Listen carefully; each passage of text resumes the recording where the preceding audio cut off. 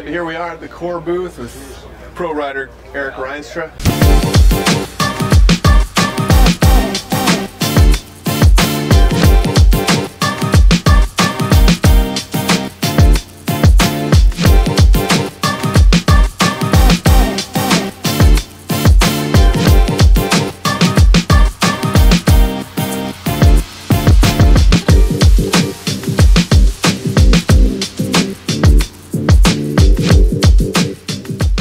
How you doing, man? Hey, man. It's been good, man. Yeah, good to see you guys again. Yeah. Another year. So what's new? What's exciting? Man, everything's exciting these days. We got kind of all new materials on everything and just kind of making everything lighter, stronger, and lasting longer. Awesome. Yeah. So yeah, start with some of the boards. This is one of my personal favorites, the Choice. New for this year, we've got kind of the ABS sidewall backed up by a carbon kind of layer, and then you get into the Polonia wood core. We've upgraded the Polonia to what we call Polonia Light. What that is when they find the source material, we have someone hand picking kind of the best cuts and the lightest cuts. So the board's overall lighter.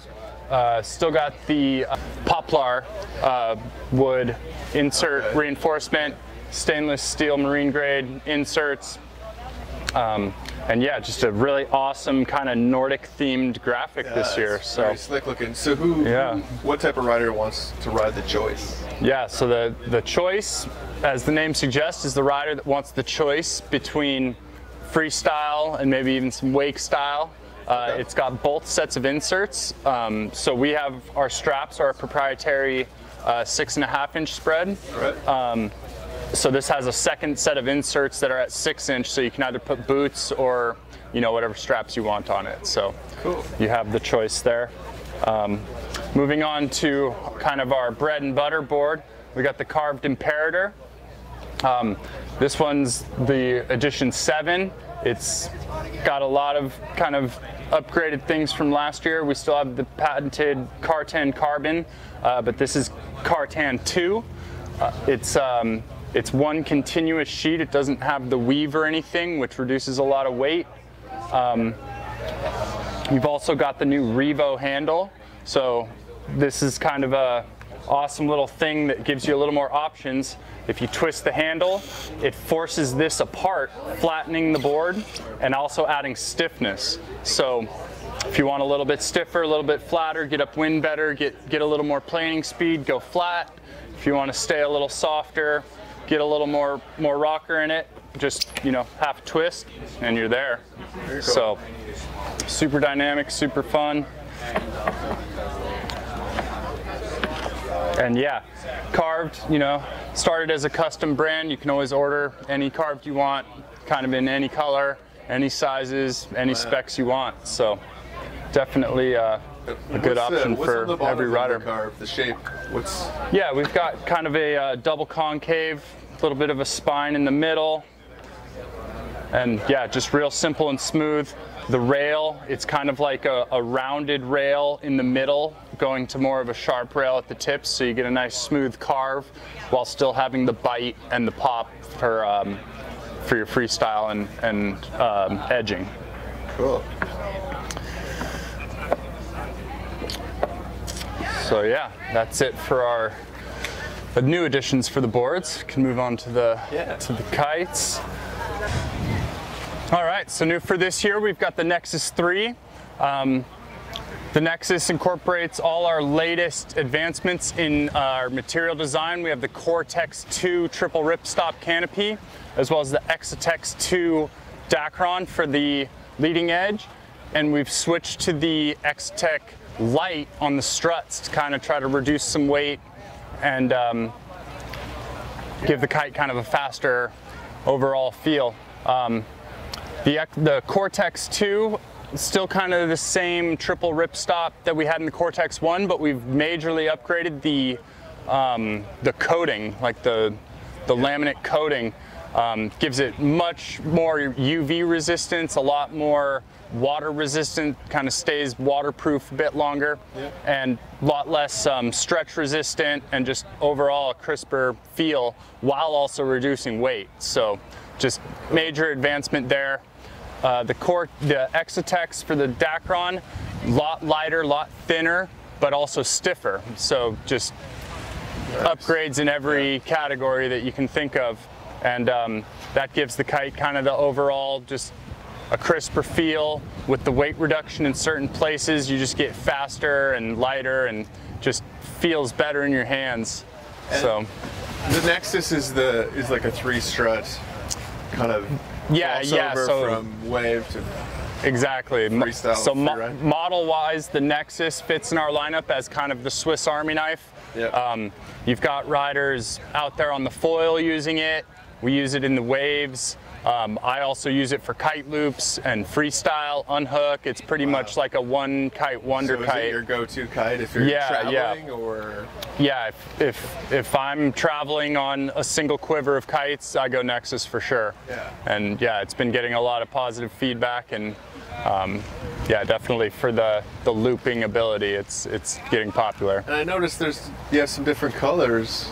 They've added some nice blue and green to the colors here. The XR has a little bit of orange and white, and yeah, just kind of adding some highlights there as opposed to the traditional black and white. So they'll probably continue that trend as we move forward, and yeah, mainly just kind of highlights. I think we'll mostly stay black and white. And yeah, so the Nexus 3 is the first one that's going to have our Exotex 2. The XR last year came out with the Core Tex 2, so now we've kind of got the complete package moving forward. Cool. And yeah, definitely.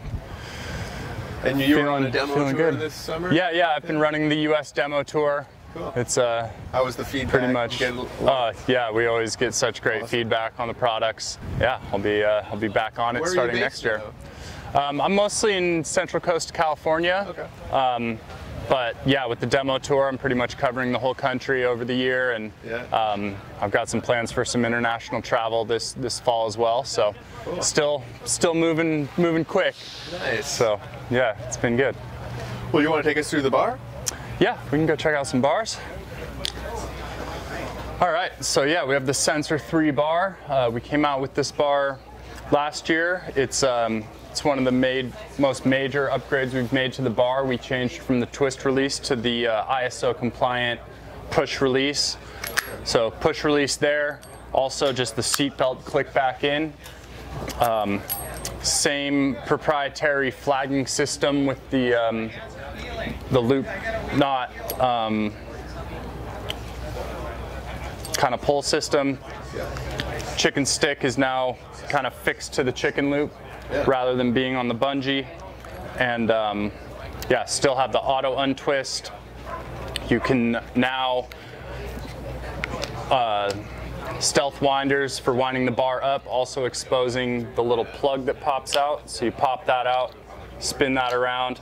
Now your bar is a little bit shorter, gives you a little bit different feel if you want that. So cool how those winders hide away like that. Yeah, it's so clean, so nice, yeah. And then still have above the bar trim, nice bungee. We've increased the width on this so that stays a little bit better on the Velcro. And yeah, just a super simple, super clean. You can also kind of pop those off. Have a few options here also just to be able to replace any parts you need. You know, it all kind of comes apart.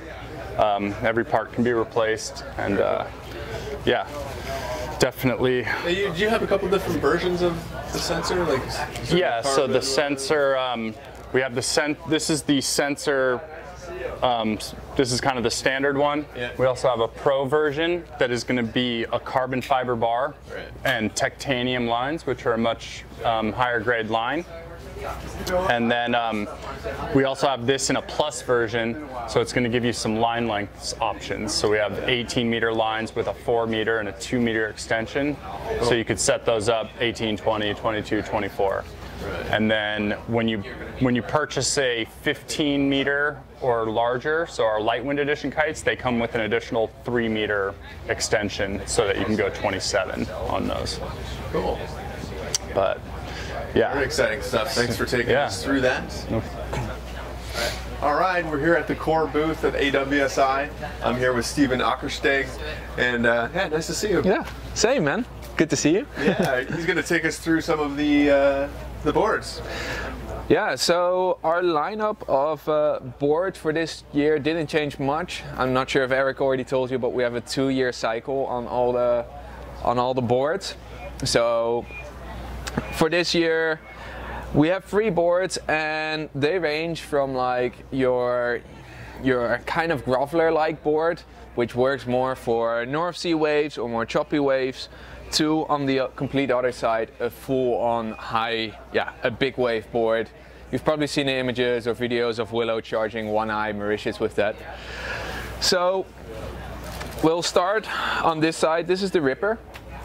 The Ripper is our general board that does pretty much everything. It's quite a classic shape, but what we did, we made it shorter with more of the width in the middle and a swallowtail. This makes that, especially on the smaller waves, you're going to have quite a lot of float and drive when the waves gets a bit flatter, so you'll be able to go over the flat sections a lot more and use those smaller waves when riding, which is really cool. Like Core is a brand that's from northern Germany, from an island in Fehmarn, and over there you get, on the good days you get shoulder high, but the period is like only 4 seconds. North Sea ain't that great either, and a board like this is just perfect for those conditions because it will bring you over the flat sections.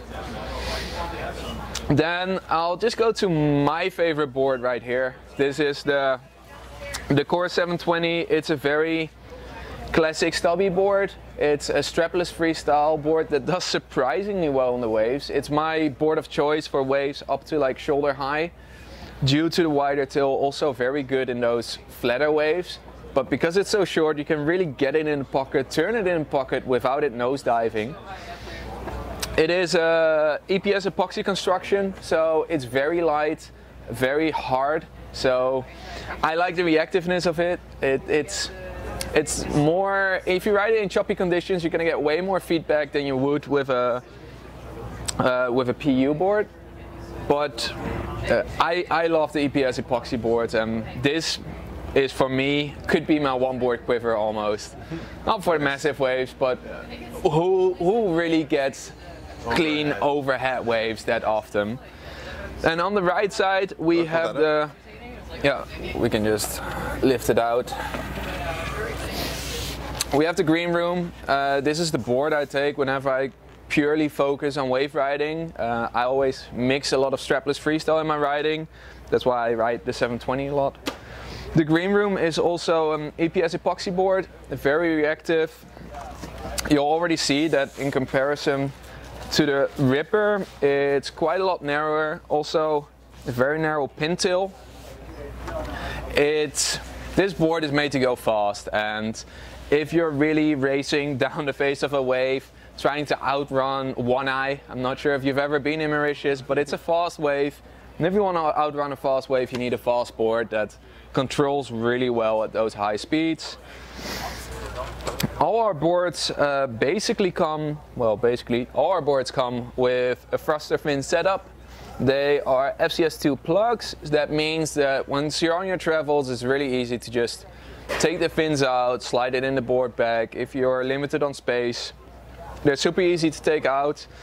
And yeah, I really enjoy the setup. I think, then for the people that like to ride with straps, our Green Room is also our only board that features strap. Sorry, no, the Ripper does as well. So both the Green Room and the Ripper, they both feature straps. Due to weight reduction, we wanted to get the 720 as light as possible. That's the only one that doesn't do straps. Cool. And those are it?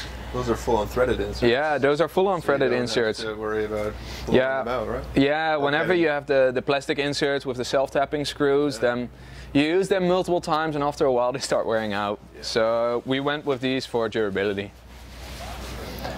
So this is the SLC foil. As you can see, it's my foil of choice. over here, what we try to do is make a foil that's really accessible. A lot of the times when you look on the foil market, you have a 580 front wing or this front wing, and the width changes all the time, and then you need to pair it with a certain stabilizer, otherwise it's gonna ride in a weird way. For us, we wanted to make it simple, accessible, and something that makes you feel confident on the water, and that's what we created with the SLC, in my opinion. We have two front wing sizes. It's a 1250 or 1000 square centimeter front wing, and the stabilizer stays the same on every one of them. And you're going to notice that with this stabilizer, you're going to have a very nice front foot pressure that gradually increases. And it's not full of surprises. So once you take this foil out, it's not that it's going to drop you into the water all of a sudden when you reach your stall speed. It's very easy to get the wing out. So if you're riding in chop, for instance, and you're on an edge, if the wing pops out of the water, it's not gonna stall out or suck in all the air all of a sudden and make you fall. It's very controllable, and that's what I really like about this board. This pitch stability is especially interesting for beginners, because you know how once you start foiling and you have that full-on dolphin going on, it's nicer if you have a pitch stable board. Sorry, pitch stable foil. For the board itself, we have a full-on carbon board. It comes in the sizes of 115, 125 and 135. The 135 is very nice for the heavier guys, for the beginners, because you do have that nose that really helps you out once you get out of the water and dive down. Personally, I really like the 125. For me, it gives a very nice mix of getting out of the water, having a touchdown, and still being able to recover from it. The 115 starts diving a little bit more. So yeah, if you make a mistake, most likely you're gonna end up in the water. What I really enjoy about these boards is they're just rock solid. They will not bend, they will not flex on you, so you get a very direct feedback on these boards. They again come with threaded inserts. I've seen people, well, I also pull kite loops on these things. I haven't broken a board. They're super solid, and I think you're really gonna enjoy this from a full-on beginner to a very experienced rider. You're gonna find confidence in the riding style. Like for me, these foils are confidence inspiring when I'm out there.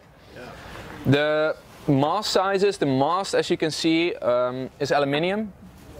We didn't go with carbon because carbon gets really expensive, and if you want to have a carbon mast that's really stiff, it's actually not much lighter than an aluminium mast. On smaller wing sizes, it's usually not such a problem to have a bit more of a flexi mast with carbon, but as soon as you go on bigger wing sizes, and I think especially with wing foiling, sometimes you have a carbon mast and your board goes for a turn, but your foil still wants to go straight. And I think we have the perfect mix with this aluminium mast. They're very easily interchangeable.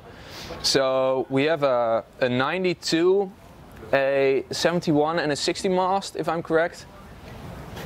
Might have to look up on that. Maybe you can put them in the screen somewhere here. There's just two? 71 and 92.